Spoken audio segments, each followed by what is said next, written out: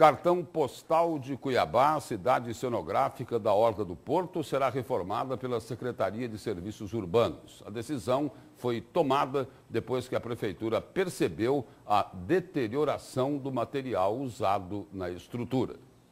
Inaugurada há 3 anos, a cidade cenográfica da Orla do Porto foi construída com madeirite naval. Apesar de ser um material mais resistente ao forte calor e às chuvas, parte do madeiramento já está caindo, como ocorreu com esta parte do revestimento aqui. Os sinais da degeneração podem ser percebidos em grande parte da estrutura.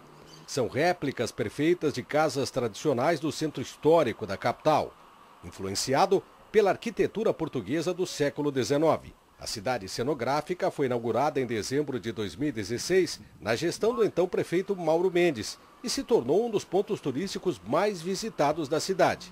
O problema é que, de lá para cá, não houve a manutenção necessária e o material utilizado está literalmente se desmanchando.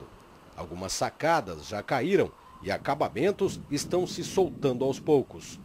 Pai e filha, que costumam caminhar aqui, contam com a reforma para continuar desfrutando do espaço. É uma coisa tão bonita que eu acho que custou nosso dinheiro, né?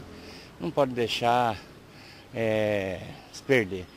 Tem muita coisa a ser feita, ainda mais agora a época de Natal, né? Que é uma época festiva. Não estou vendo decoração nenhuma até agora, de Natal, nada. Espero que eles revertam esse quadro aí, né? Acho um lugar agradável, né? Desde criança meu pai me traz aqui e aí a gente está vindo caminhar, né? Eu acho bem agradável.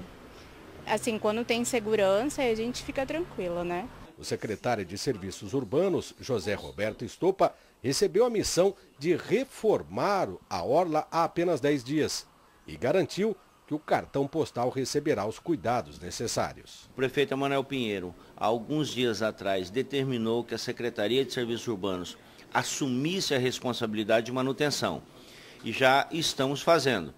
Hoje, por exemplo, existem pessoas já trabalhando lá e em breve nós estaremos com aquilo recuperado e vamos manter um programa permanente de manutenção para que não ocorra mais esse tipo de problema.